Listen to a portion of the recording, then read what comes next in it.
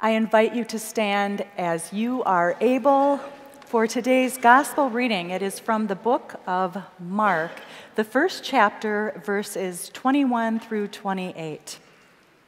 They went to Capernaum, and when the Sabbath came, he entered the synagogue and taught. They were astounded at his teaching, for he taught them as one having authority and not as the scribes. Just then, there was in their synagogue a man with an unclean spirit, and he cried out, "What have you to do with us, Jesus of Nazareth? Have you come to destroy us? I know who you are, the Holy One of God." But Jesus rebuked him, saying, "Be silent and come out of him." And the unclean spirit, convulsing him and crying with a loud voice, came out of him. They were all amazed, and they kept on asking one another, "What is this? A new teaching with authority? He commands, and even the unclean spirits, they obey him." At once, his fame began to spread throughout the surrounding region of Galilee. And this is the gospel of the Lord. Thanks be to God. Please be seated. May the meditations of my heart and the words of my mouth be pleasing in your sight, O Lord, my God, my rock, and my Redeemer. The gospel we just read has some vivid imagery, especially the image of the unclean spirit being vanquished from the man in the synagogue. But as tempting as it may be for us to just focus on that image, I don't believe that the unclean spirit is the primary reason that Mark authored this passage. There is another more subtle, yet more powerful image in this passage: the authority of Jesus. Well, that's what I believe Mark was writing about. But why? Why? When my girls were little, and I just want to say this, I was super smart in my 20s. I managed to have 3 girls in 3.5 years, and so they were really close in age. Many times, I felt like they were in a competition as to which one of them could say the word "why." Now, initially, I would answer each question correctly and calmly as possible. But as my inquisitive little beauties continued, I could feel my patience, and it was weakening. Still, I put on my happy face and I fought the good fight, trying to remain oh so patient and oh so kind. But eventually, in my weariness, I gave the worst answer that any self-respecting parent could utter. How many of you know what that is? Oh, so we all know because I said so. Yes, Hannah, Emily, and Catherine, because I said so. But there is another way that we could respond to the why that has more authority. Eli, I am so glad that you come here to Lord of Life and you go to Caring Kingdom. Why? Well, because you learn about God and special stories from the Bible. Why? Well, Eli, did you know that God loves you very much? Why? Because you are a child of God. Why? Well, Because God gave you wonderful gifts. Why? So that you could share those gifts with others. Why? Well, God sent his Son to die for your sins. Why? Because you are that special to God. Why? Because no matter how many times you ask why, God will always love you. Why? Because Jesus said so.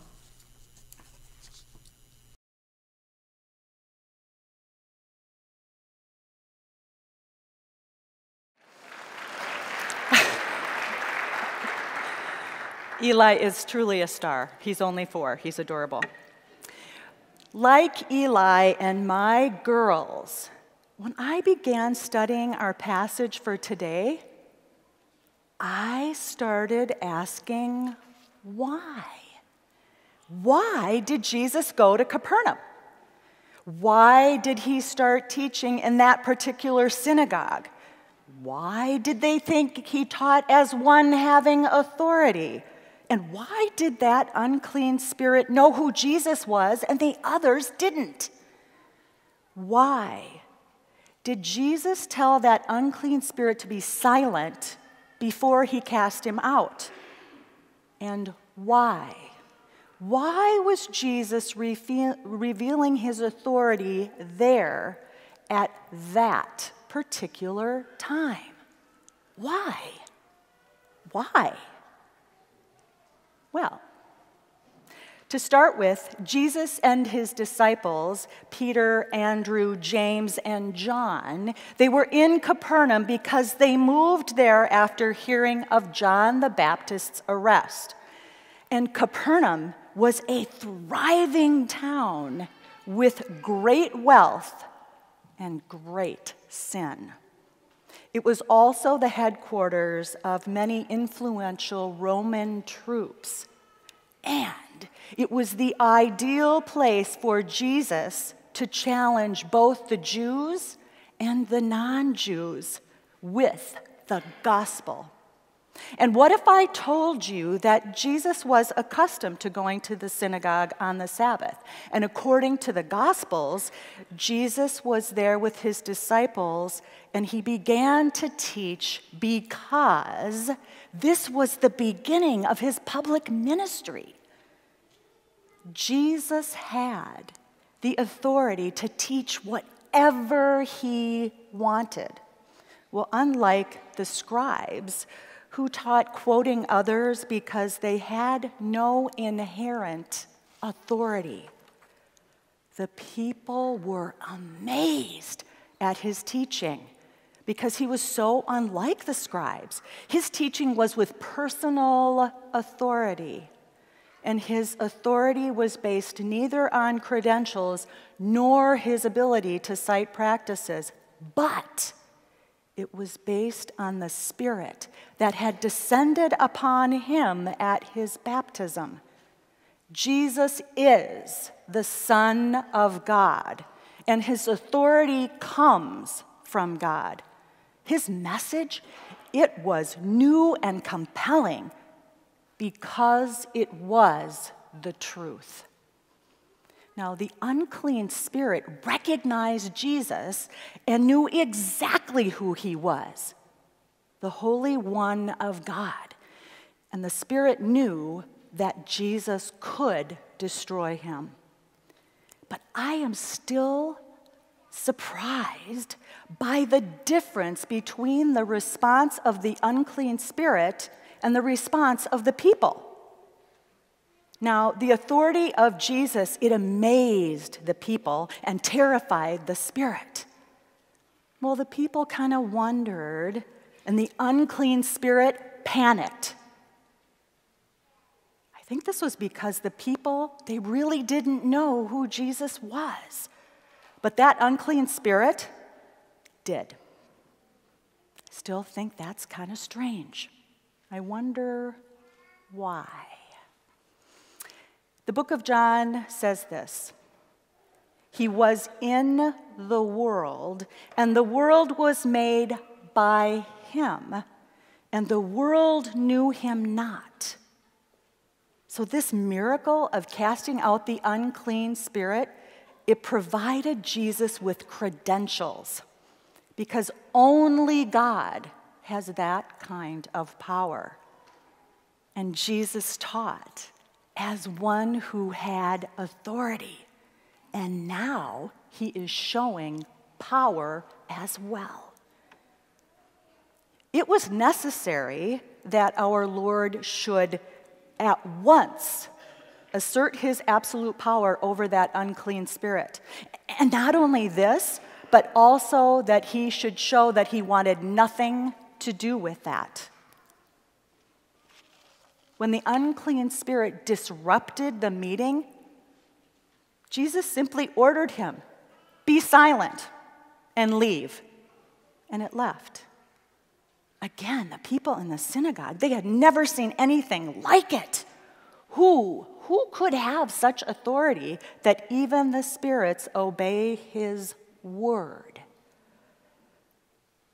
The power of casting out unclean spirits, again, we just see this over and over. It's totally new to them. But it authenticated Jesus and his identity in God. Jesus told that unclean spirit to be silent because he didn't want the unclean spirit declaring who he was. Jesus wasn't seeking publicity, and he certainly didn't want an unclean spirit publicizing him. Jesus has the authority to heal the sick, to forgive sin, and to cast out unclean spirits. And it was done by a word. Jesus did it in his own name, by his own authority. And this proved that he was superior to all spirits. And Jesus' fame began to spread throughout the country. Jesus was not only teaching the scriptures, but he was also teaching and proclaiming the nearness of God's kingdom and calling people to a personal response. Jesus' message, it was urgent. The kingdom of God is near. Repent and believe the good news. And he had the authority to deliver that message. Now, this connection between teaching and authority is deliberate. Jesus taught with authority about the coming of God's kingdom, and he demonstrated that authority in his power over the unclean spirit. When Jesus actually drove out that unclean spirit right in front of them, he was demonstrating the truth that he was teaching. The timing of this passage is approaching the persecution of Jesus and ultimately his death upon the cross. It was important for him to impose and to illustrate his authority, helping to reinforce his identity as the very Son of God. And this message is just as important to us today as it was then. You and I, we need to know the authority of Jesus. We need to learn his teachings and respect that he is the Son of God. Currently in Word for Women, we're studying prayer. And our recent lesson focused on the authority of Christ and the power of praying in Jesus' name. John 14 tells us this: "You may ask me for anything in my name, and I will do it." Now, let's look at this. Here, Jesus is not promising his disciples anything and everything they want. Rather, He is instructing them to ask in my name. To pray in Jesus' name is to pray on the basis of Jesus' authority. We're appealing to God with the authority of Jesus, in the name of Jesus, when we intervene in the lives and the matters of good for those that we pray. God gave us the gift of authority through the name of Jesus. So, when the whys abound, when you don't have all the answers, the authority of Jesus does, because he said so. Amen.